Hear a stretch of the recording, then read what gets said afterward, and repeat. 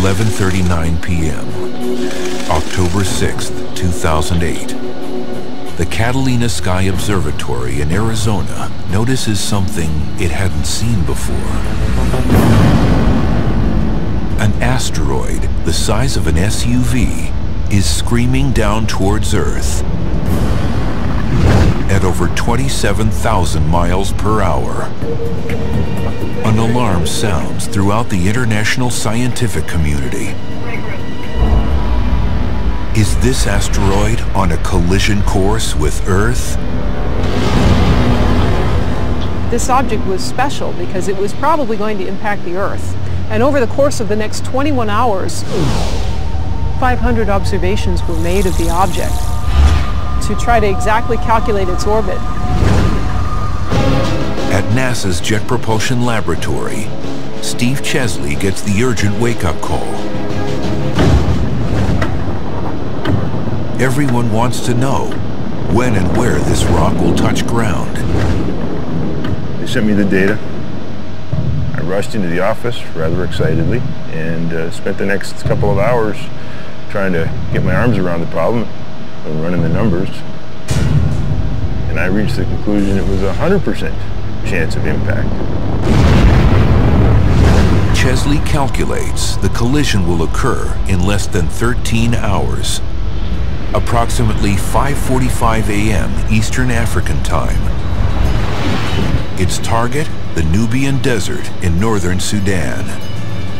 We had really expected or anticipated the discovery of an asteroid that was going to hit the Earth before impact. With time to react and time to predict the location of the impact, it was very extraordinary. Never seen it before. It was countdown to impact. With no time to stop this runaway space rock, emails went out to alert those on the ground and in the air. 5:45 a.m. The moment has arrived. A commercial pilot is flying over Sudan. He witnesses a fireball smack right into the Earth's atmosphere with the energy of about 1,000 tons of TNT. As it entered the atmosphere, it started to burn and brighten. At some point, the stresses on the body became so fantastic from the atmospheric pressure that it just exploded. That explosion would have sounded like a sonic boom.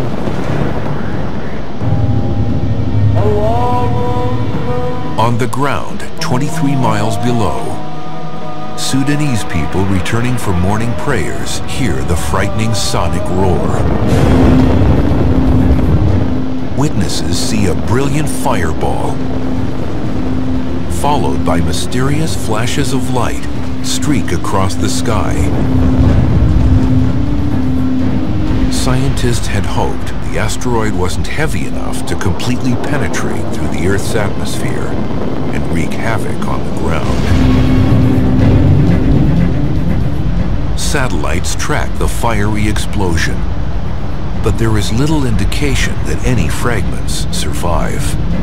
So there is a possibility that people could be frightened by such an event, but the risk of injury is really very low from something so small. And Steve was correct. There were no reports of injuries or damage due to falling debris in the remote region. Planet Earth was spared from a potential disaster, partly because the region was so remote and the impactor was small. But the story doesn't end here. December 2008. Astronomer Peter Yeniskis organizes a search and recovery team from the University of Khartoum in Sudan. He's determined to find the unlikely. Meteorites, the surviving fragments of the asteroid named 2008 TC3. We had a busload with students who were all eager to go and search. We drove 29 kilometers into the desert to go through the area close to the explosion to look for the smaller pieces that might have survived. The meteorite hunter's only guide is a map of the Nubian desert with the projected approach path of the asteroid. They basically used my trajectory and the ground track that I had laid out on the desert floor as a guide for their search. Lined up everybody about 20-30 yards apart, and then started walking down the desert in line, searching for things that were black. But spotting small charcoal-like stones on the rocky desert surface is akin to finding a needle in a haystack. As the sun begins to set on the first day, the team is about to walk away empty-handed when a student suddenly comes forward with a suspicious rock. A student called Mohammed Alamin had this little rock in his hand that was clearly a meteorite. It had a beautiful black fusion crust around it, and it was undoubtedly a meteorite. And then everybody started being excited and shouting and singing and waving their hands. 280 meteorite samples were eventually recovered, equaling 11 pounds, which for planetary scientists was like hitting pay dirt. This was one of the meteorites that was recovered. Not much bigger than this. We think that a lot of these meteorites, when they came out of the explosion, were tumbling very rapidly, and that resulted in breaking of the meteorites when it was still up in the air.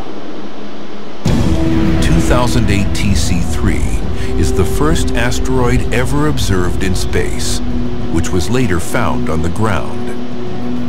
Scientists are calling it the first asteroid sample return mission. It's the first time that we've actually detected something in space, figured out that it was going to hit the Earth, figured out where it was going to hit the Earth, and we actually saw it hit the Earth. We've even recovered pieces of it. That's remarkable. This whole experience was really fantastic for us. This was an excellent test for what we're really preparing for, which is the possibility of having to deal with a larger impactor sometime in the future.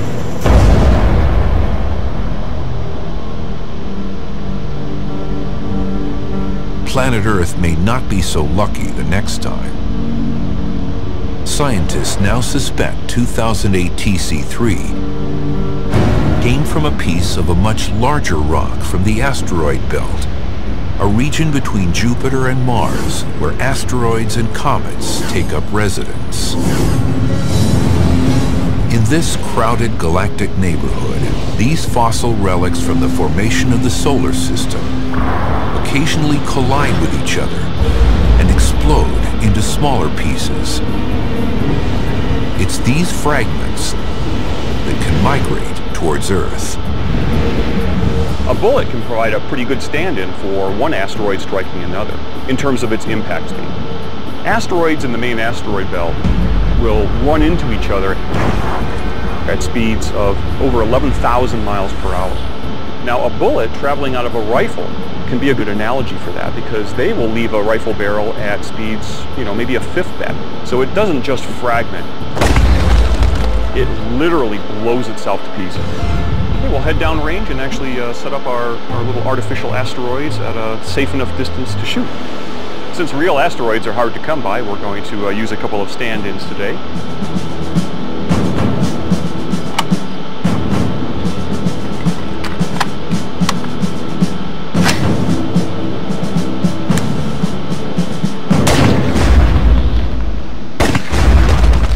These bullet impacts are comparable to the collisions in the asteroid belt.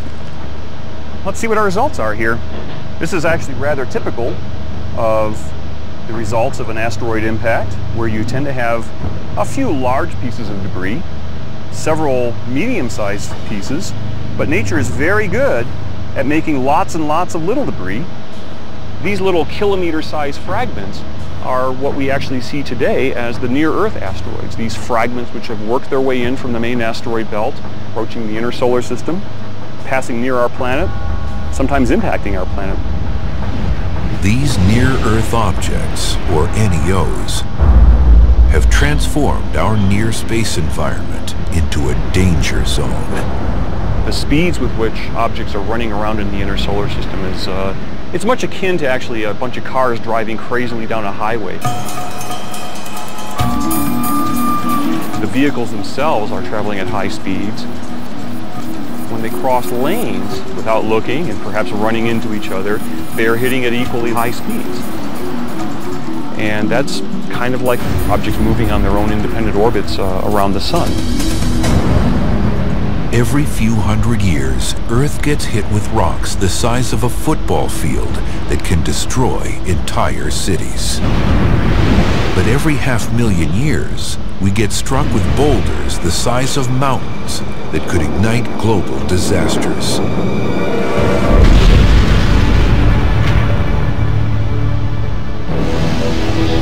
The Earth's atmosphere, a layer of gases surrounding our planet, incinerates most material.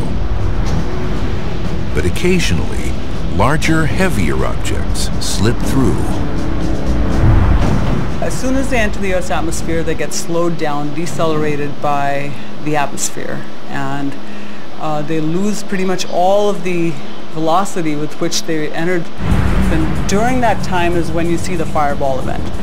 But once they lose that velocity that they came in with, they essentially just fall pretty much at terminal velocity onto the Earth's surface. When asteroids hit the Earth's atmosphere, they become meteors, bright fireballs in the sky.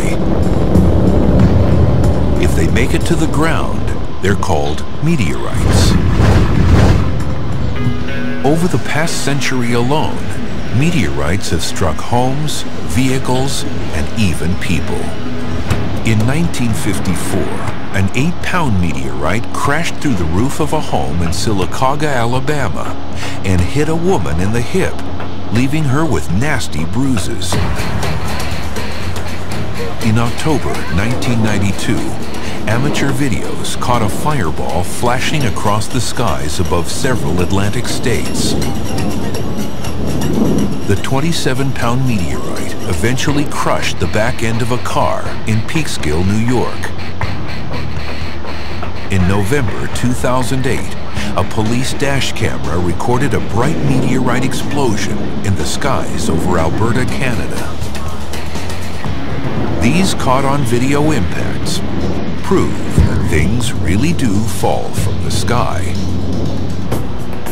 What's even more startling is the physical evidence of much bigger impacts, ones that have caused global catastrophes in the past and may ignite a cosmic Armageddon in the future.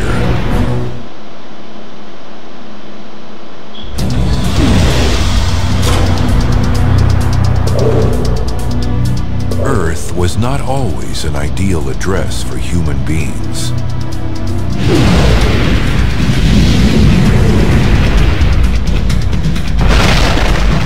During its infancy, 3.8 billion years ago, the third rock from the sun was a cosmic war zone. During this brief period, called the Late Heavy Bombardment, billions of leftover debris from the formation of the solar system pummeled our planet at rates up to 20,000 times higher than today.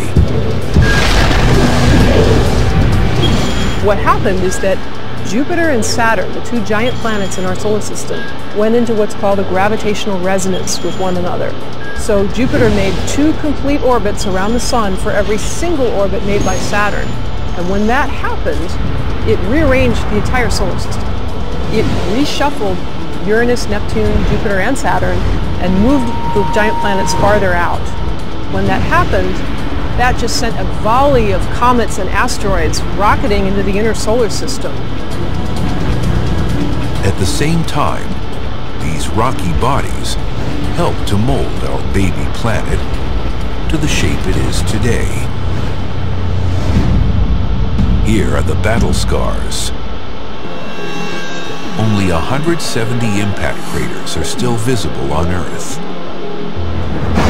Weather, water, and plate tectonics have erased most traces of ancient cosmic violence. proof of Earth's tumultuous past lies on the Moon, which was formed at the same time, but lacks plate tectonics and other erosion processes that tend to erase the evidence. The Earth itself has been bombarded every bit as much as our nearby moon. If you look up at the moon in the sky and you see its cratered surface, you have to imagine our own Earth cratered and battered to at least that degree, and in fact, because we're a bigger target in space, even more. By counting craters on the moon, scientists can learn about the number of impacts on the nearby Earth, past and present. Scientists can learn about the sizes and compositions of asteroids that impact the Earth by studying the characteristics of the craters that they create. So we're going to try and demonstrate that today by tossing some weights into the sand on the beach here, and we're going to see if we can come up with a relationship between the size of the weight and the size of the crater that it creates.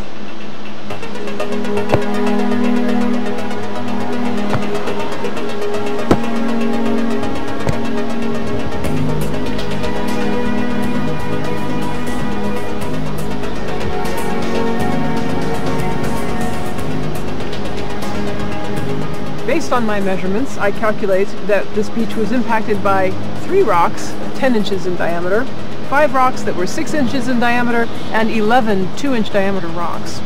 This technique of measuring the size and frequency of craters on this beach is very similar to the technique that scientists use to understand the frequency of impacts throughout Earth's history.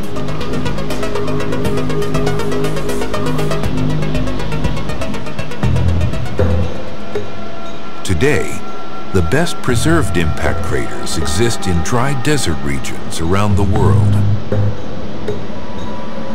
Meteor Crater, located near Winslow, Arizona, is one of the lasting reminders of the destruction caused by objects from space. And scientists are just cracking the surface of understanding the repercussions of these ferocious events. Okay, lights. Okay, do we want to back one off to 250,000? Planetary geologist Pete Schultz formulated a new experiment to simulate what impact craters look like under the surface. 1.1 feet. At the vertical gun range at NASA's Ames Research Center, Schultz is using a massive 30 caliber light gas gun that shoots projectiles at various targets inside a vacuum chamber. Today, we're going to try to look inside a crater as it forms. And to do this, we're going to use a clear block. It's transparent, so we actually get to watch the crater as it grows, but from the inside rather than from the outside. This little bead is simulating an asteroid that's going to slam into the surface of the Earth. So let's get inside. We're in the impact chamber. This is where everything happens. A little projectile bead is going to be coming in at around 4 miles per second. We're going to hammer this transparent rock. We're going to be looking at everything that happens below the ground when an asteroid hits the surface of the Earth.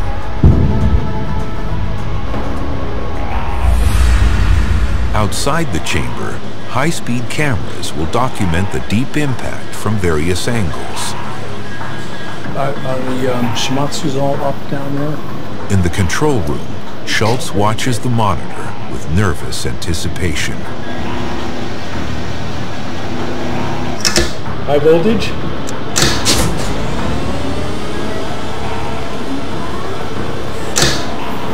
The vertical gun launches the glass bead projectile into the acrylic block.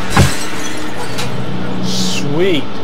Wow, okay, that is just frickin' gorgeous.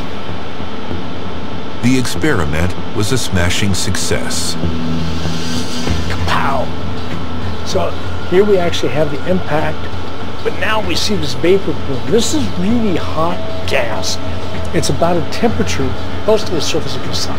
And then as it moves away, it cools, and now we begin to form the crater with the ejecta coming out. And now we're watching the crater actually begin to form on the inside. That is awesome. Okay, I want to see what we did.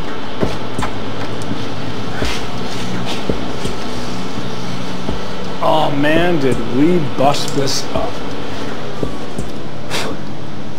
Now we can look to see how these cracks develop through time. So if this were a big impact, these cracks would grow where the entire crater could then collapse inward and fail. Impact experiments at the Vertical Gun Range shed light on the large-scale destruction caused by asteroids that have fallen from space. When we see an impact, it's not just the cracks and cracking. You will also see the vapor plume expanding. That affects life. That affects survival. If this impact occurred on Earth and was large in scale, it would simply fry the atmosphere. It would send debris out, and as it hits the Earth, again, it would cause more devastation. Scientists have discovered that impacts from space have affected the evolution of life on Earth. We know that in fact the flux of meteorites hitting the Earth was much higher in the past than it is today. And in fact there have been known instances, for example the large impact event 65 million years ago at the Cretaceous Tertiary boundary.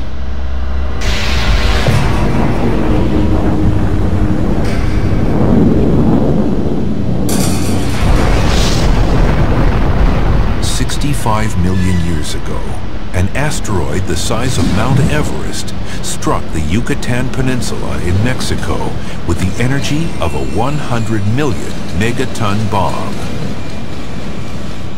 It created a 100-mile wide crater underwater that was finally discovered in the 1980s. Scientists have determined that the asteroid impact ignited atmospheric events that may have led to the mass extinction of 75% of all prehistoric species, including the dinosaurs.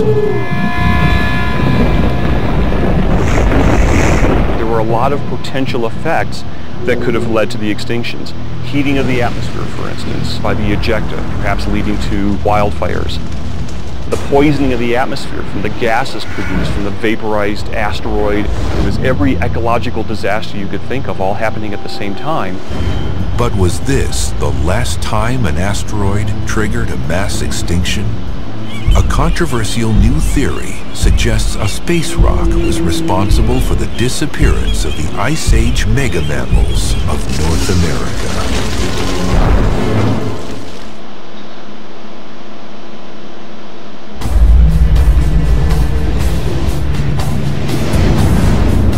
Scientists are dying to know what happened 13,000 years ago.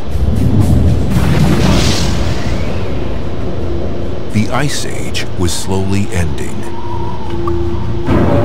The North American continent was inhabited with big beasts like the woolly mammoth, mastodon, giant ground sloth, and the short-faced bear.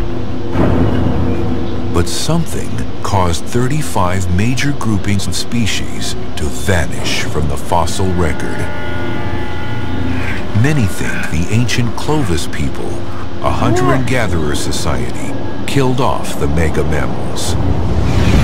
But startling new evidence suggests that an object from space may have led to the demise of the giant creatures.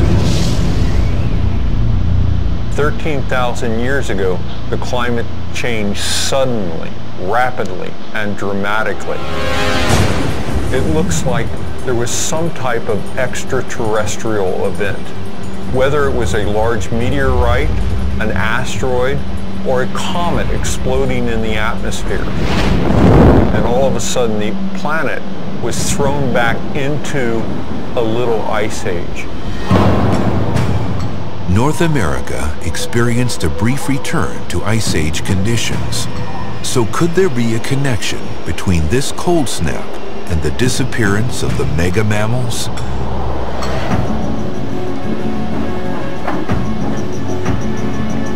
Archaeologist Ken Tankersley claims to have dug up evidence of a possible cosmic impact in Sheridan Cave, located in Cary, Ohio. Now, let's see what we found so far. It's one of only 12 known sites that have been precisely dated to the time of the late Pleistocene extinction, which was the end of the last ice age. In this deep cavern, Tankersley and his team have discovered the burned remains of more than 60 species of plants and animals from that time period, including hunting weapons of the Clovis culture.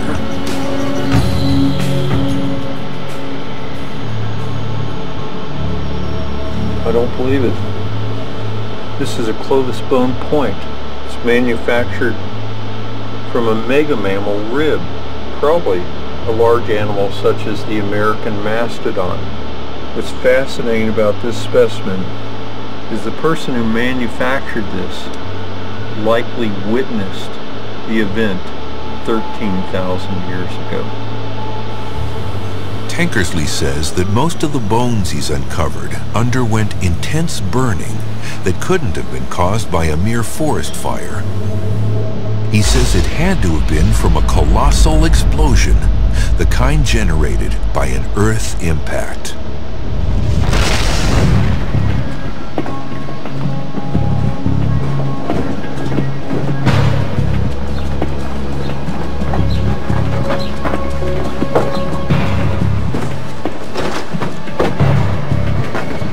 The archaeologist says he's found the smoking gun. Oh, look what we have here.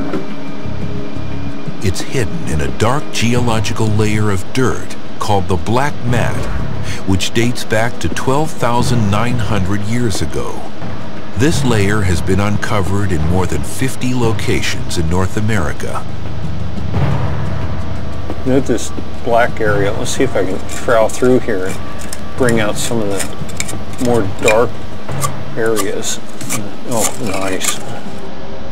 We're literally at this spot looking at the contact of the end of the last ice age. And this oxidized layer above it, this is where the mega mammals go extinct.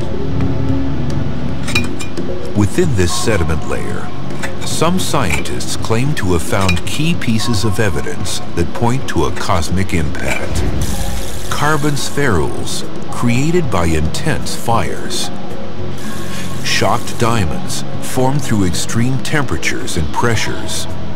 Lonsdale-lites, rare hexagonal-shaped diamonds that are only found in meteorites. And micrometeorites, minuscule pieces of iron and nickel that come from outer space. If we take a magnet and run it across this oxidized layer, my guess is we'll probably pick up micrometeorites. You can see how the sediment's adhering. And just as the magnet picks up iron from this layer, so does the magnet adhere to this meteorite. And this suggests, because we have a high concentration of micrometeorites in this layer and a complete absence above or below, and it's at the event of 13,000 years ago, something dramatic occurred here.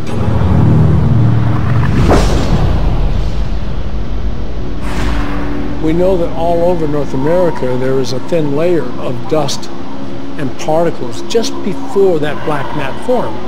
That indicates that something happened right before the event, that is the climatic change. What is it? We still don't know exactly. All we know that something happened. To date, no impact crater has been found. But a space rock doesn't have to reach the ground to generate mass devastation.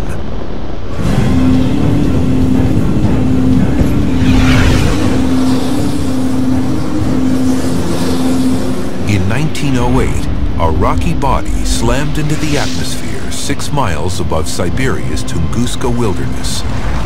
It released energy yielding about 5 megatons of TNT. You can imagine what it feels like to do a belly flop off of a high diving board and you smack into the water. A small, weak, rocky asteroid will kind of undergo a similar sort of feeling as it very quickly is decelerated and braked in the dense lower atmosphere. Immediately after the Tunguska airburst impact, an intense shock wave and hot air blast traveled to the ground and spread outward. It engulfed almost 1,000 square miles of forest. Some scientists propose that a similar scenario may have contributed to the extinction of the North American megamammals. And a comet, not an asteroid, may have been the culprit. Unlike asteroids, these dirty snowballs contain more ices and gases that tend to break up before reaching the surface. When the theorized comet came down into the Earth and would have exploded in the atmosphere, it would have distributed amongst the ejecta that was created beneath it. It would also have seen a great variation in the deposits left behind. There would have been intense burning over a large area.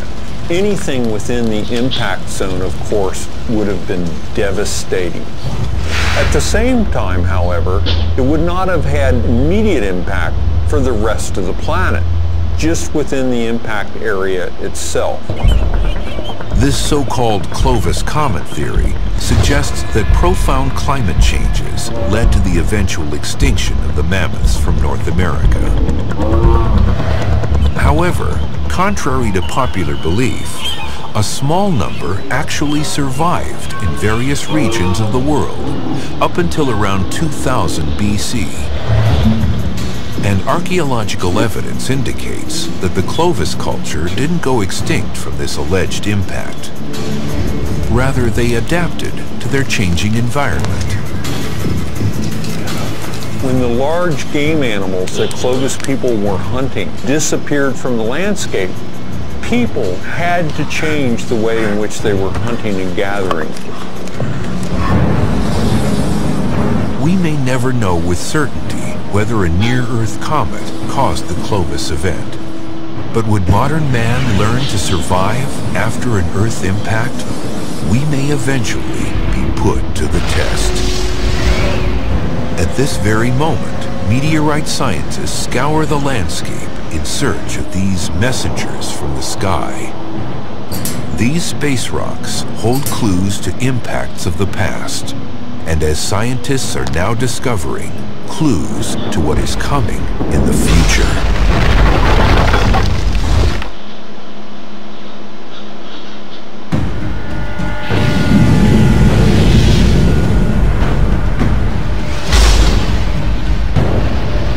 Mass extinctions, mile-wide craters,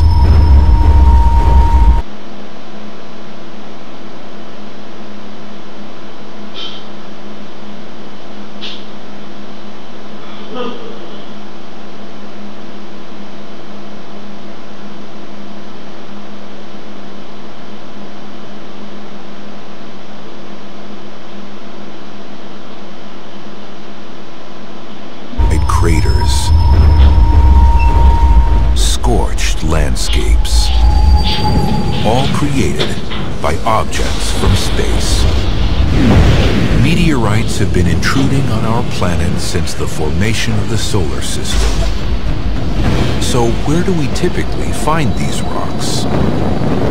Most meteorites, they're more easily found in dry desert regions of the Earth. For example, in the Saharan desert or even the cold deserts like Antarctica, where there's not a whole lot of vegetation or there's not a whole lot of other rocks to confuse you. However, meteorites fall everywhere on Earth with equal probability. Cosmochemist Meenakshi Wadhwa has traveled the world in search of meteorites and now oversees the largest university-based meteorite collection in the world. We're here looking at the collection of meteorites in the Center for Meteorite Studies at Arizona State University. There's basically 3 different kinds of meteorites. You can have stony meteorites, stony iron, or iron-rich meteorites, but all 3 kinds have at least some amount of metal. And so you can distinguish terrestrial rocks from meteorites by the content of metal in meteorites. The other way to actually distinguish a meteorite from a terrestrial rock is that you'll actually see a fusion crust on meteorites that forms on these objects when they're falling through the Earth's atmosphere. Most of the meteorites recovered originated in the asteroid belt between Jupiter and Mars. But nearly 4 dozen actually came from our moon and the planet Mars. The idea there is that you probably had a large asteroidal body that impacted the moon or Mars and ejected pieces of the crust of the moon or Mars, and these ejected pieces probably fell into these unstable Earth-crossing orbits, and eventually pieces made their way to the Earth that way. This is a piece of a lunar meteorite, and we believe it came from the Highlands portion of the moon. And we know that this is actually a lunar meteorite because we can compare this with actual samples that were brought back by the Apollo missions in the late 60s and early 70s. Meteorites are precious research subjects. Although they've destroyed life time and time again, they may also have provided the chemicals needed for life on Earth. This is possibly one of the most well-studied meteorites in the world. It fell in 1969 in Mexico. And an interesting thing to note about this rock is that these white grains are possibly some of the oldest solids that formed in our solar system as our solar system was forming 4.5 billion years ago. These white grains, combined with the atmospheric chemicals and organic compounds on Earth, may have formed a mixture of amino acids, the essential elements of life. So meteorites have played a very important role in possibly the formation of life on our planet and certainly the evolution of life on our planet. Meteorites may have once provided the necessary components for living things, but they can be a source of grave concern when they hurtle down from space without prior warning.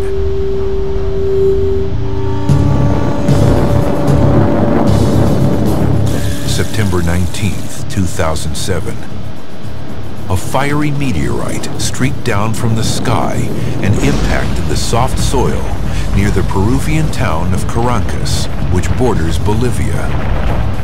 Debris flew over 600 feet as the meteorite left a crater over 15 yards wide and 15 feet deep. There was a gentleman riding a bicycle and he was knocked over. Another person looking the other direction quickly turned around and saw this thing hit with a large plume rising above. In talking with the locals, the villagers, they had no idea except they thought maybe this was some form of military action. You know, they're very close to the border of Bolivia. Scientists reassured the locals that a meteorite, and not a missile, caused the impact crater. But immediately after the event, many villagers complained about headaches and vomiting.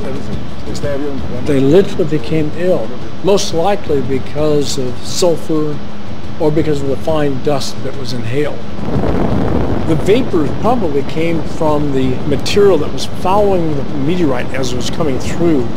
It was melting, it was vaporizing as it passed through the atmosphere, and it probably, when it hit, caused some additional release of gas. But could a space rock actually deliver harmful elements to Earth? Sci-fi movies and conspiracy theorists have proposed that meteorites could seed our planet with lethal bacteria or viruses. But what's fact and what's fiction? The probability of this happening is very, very, very small. If that rock made it to Earth and somehow that microbial life form survived, it would find our atmosphere very toxic. Any microbe that evolved in an anaerobic, in a non-oxygen environment is not going to survive long in oxygen.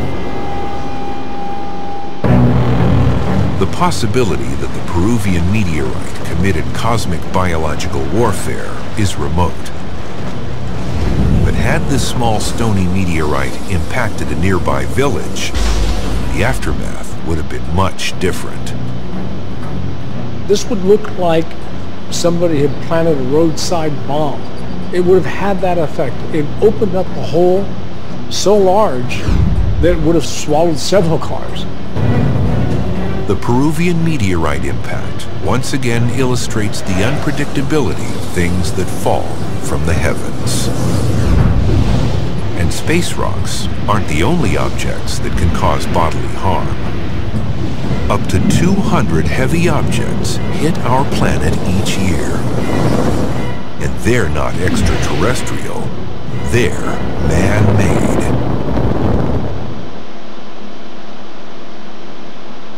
By GNC. February 1st, 2003. The Space Shuttle Columbia was about to conclude its mission in space when disaster struck. The vehicle disintegrated during re-entry into Earth's atmosphere. Debris fell over Texas, Louisiana, and Arkansas. All 7 crew members perished. Because of reentry heating, it got hotter as it came into the atmosphere. Some critical components failed. That caused an overall failure of the entire spacecraft, which spread debris over a large footprint.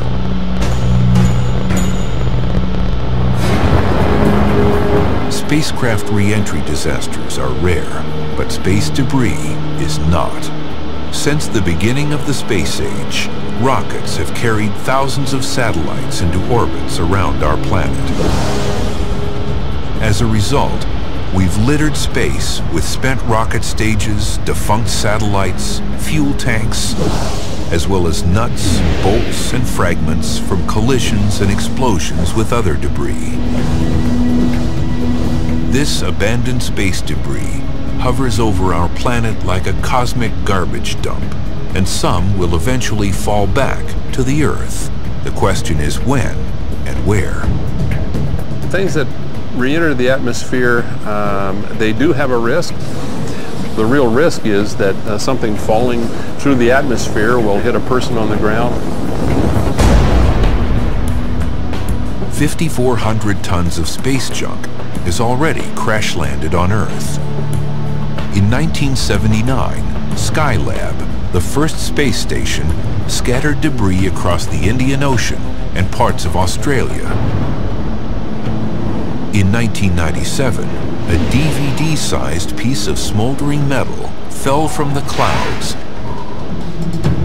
and brushed the shoulder of a woman near Tulsa, Oklahoma. She wasn't injured, but hundreds of miles away, this 570-pound stainless steel tank landed next to a farmer's house in Texas. Both were pieces of debris from the same stage of a Delta II rocket. It's a piece of debris from a launch stage that was in orbit for about 9 months and re-entered over the northern part of the United States and Canada. Came down and left several fragments of debris around. This was the largest piece. At the Aerospace Corporation in El Segundo, California, scientists study space debris to find out what materials survive re-entry and why, and how to minimize future hazards. This is remnants of a stage that put a GPS satellite into orbit. This was found in Saudi Arabia. This one is made out of titanium, which is a very high melting point material, and that's one reason why this one survived so nicely. And this was traveling again on the order of probably 150 miles an hour when it hit the ground. Why do objects fall back to Earth? Most space debris resides in low Earth orbit, approximately 600 miles above our planet's surface. In space, objects can stay for tens to hundreds of years because there's no air resistance. But they will eventually undergo orbital decay. They will lose energy because there's very little atmospheric drag, and the Earth's gravity will tug them back down into its atmosphere. Satellites fall back sometimes quickly and sometimes over a long period simply because they begin to touch a little bit of the atmosphere, enough of the atmosphere that there's an increasing force over a long period of time, and that small force acting over a long time will basically drag them out of orbit and they will eventually re-enter. Most debris burns up during atmospheric re-entry and vaporizes. However, some pieces are made of stronger components such as stainless steel and titanium, which can survive tremendous heat. Once below the dense regions of the atmosphere, they literally free fall to the ground. It'll hit at a very low velocity, say 150 feet per second or 150 miles an hour, something like that. And so that's the problem. So you're basically slowing something from an orbital speed down to essentially nothing in a relatively short time. Main engine start. The international space community now imposes new design requirements for most objects, including a propellant system to ensure controlled re-entries over water. Basically, the international community has agreed that an acceptable level of risk for a re-entry is around 1 in 10,000. That means that if you did a particular re-entry 10,000 times, the likelihood is that you'll hit one person on the planet. And so if you exceed that threshold, the objective is that you should re-enter that piece of hardware into a safe area like the ocean. But new guidelines won't have any effect on the thousands of pieces of old debris already in space. Unfortunately, we have a number of objects in space still which were not designed when that requirement was around, and they still are slowly coming down. So it'll be a while before some of these things take effect.